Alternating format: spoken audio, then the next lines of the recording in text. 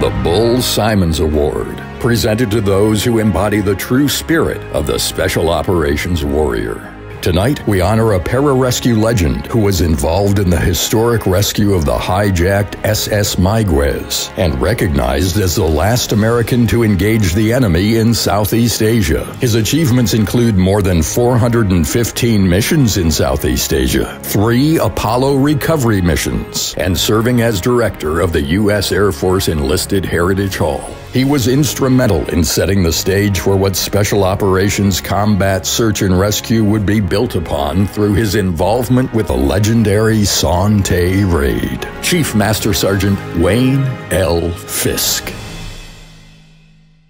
The Son Tay Raid was a magnificent operation with a equally magnificent goal.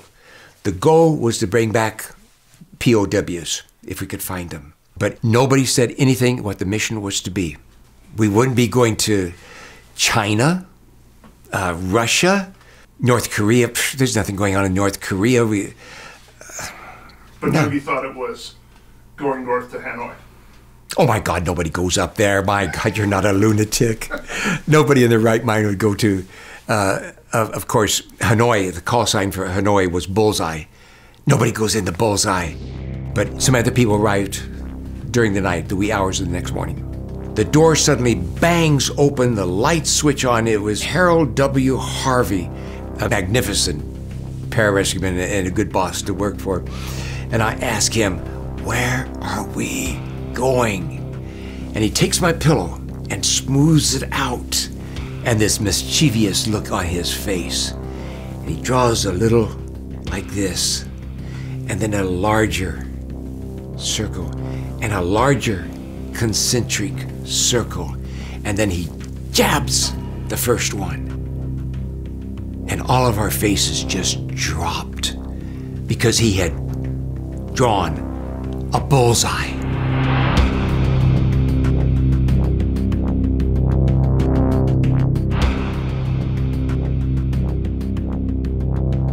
When people talk about the Son Tay Raid, everybody just imagines Army Special Forces guys that went in there. And that's very unfair. It's very unfair to the people that took the risk to go in there and were part of the success story of being able to hit the place and come out. He played a pivotal role for there. He was one of the few pararescue guys that were on that mission. So that in itself is one of those things monumental. You know, you're talking a guy who's a one percenter in an organization made up of one percenters. And that says something. My generation looked up to the Vietnam veterans that came before us, and their stories, you know, their decorated history of valor and actions on the battlefield actually created a blueprint for what was expected of us.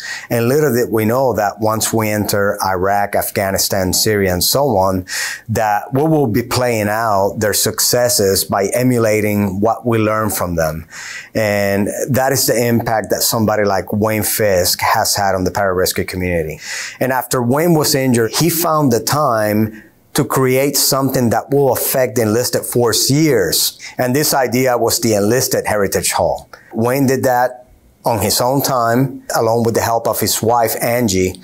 And that place is now the core of the preservation of our history. In the early years, we had tours that were predicated upon 100 missions. One did not go over 100 missions because on the 101 mission, the bean counters swore that you would be killed. So you had to listen to the bean counters. I tried to extend. I wanted to stay there. I was having too much fun. It was my calling was to be in Southeast Asia. And they said, no, Fisk, you're going to work for NASA on the Apollo program. This is Apollo Control, Houston. The capsule is riding very nicely and the swimmers are in the water. We were responsible for primarily the re-entry of the Apollo space capsule. We would be deployed onto the capsule and then install what we called the donut, a flotation device around the capsule to prevent it from sinking and to stabilize it in any type of rough seas. So for 11 months, I was stuck on the rock in Bermuda. And I participated on Apollos 8, 9, and 10. First, Wayne is a patriot. Number 2, Wayne cares about our nation. Number 3, Wayne loves his family. And number 4, Wayne loves every single one of us. And that has been shown throughout his life on the amount of time and effort that he committed in every single one of us. There's not a single pararescueman out there on the field today that can say that they were not impacted by Wayne Fisk.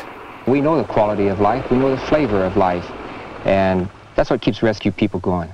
That's what makes them get in and fight and go to the furthest demands of human endurance in order to save somebody, in order to bring them out. For me, having a guy like Wayne consider me a friend is arguably one of the biggest medals that I wear. For me, him calling me friend, knowing the kind of individual he is and the kind of individual that I saw at his prime, that is one of my biggest badges of honor. Wayne is the closest thing that I have had to a father, somebody that actually gave me advice, somebody that provided me with guidance, not only to be a great pararescueman, but to be a great human being. And I remember the first advice that Wayne Fisk ever gave me, and he was just like, if you want to set yourself different from the pack, you need to do 2 things, Ray. You need to be a gentleman first and a professional second, always.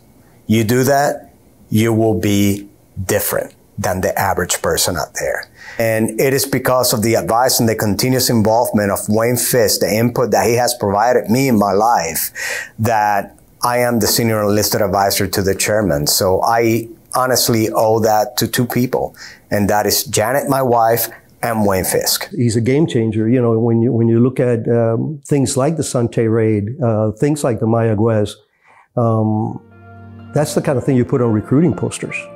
You know, for the individual that is wired to do what we do for a living, to have that kind of a role model. And like I said, you know, even now there's photographs of him at Herbie Field, and he's been retired like 100 years, you know. Having this career field, it gave me the opportunity to flourish in pararescue, Southeast Asia, Apollo, returning to Southeast Asia, where I knew that was my calling and what I wanted to do. Eliminating the bullies in my own special way, in my own capability, to perpetuate our cause of pararescue, of life-saving, of Air Force, and perpetuating the blue uniform, because it isn't just the AFSC or MOS, it's the uniform. And the uniform represents the defense of America, and the defense of America represents America and the Constitution. It has allowed me to do everything that I ever wanted to do in this life. And I cannot imagine me ever having done anything else in this life. Happy camper? Oh, you're damn right. My God. It has been absolutely marvelous.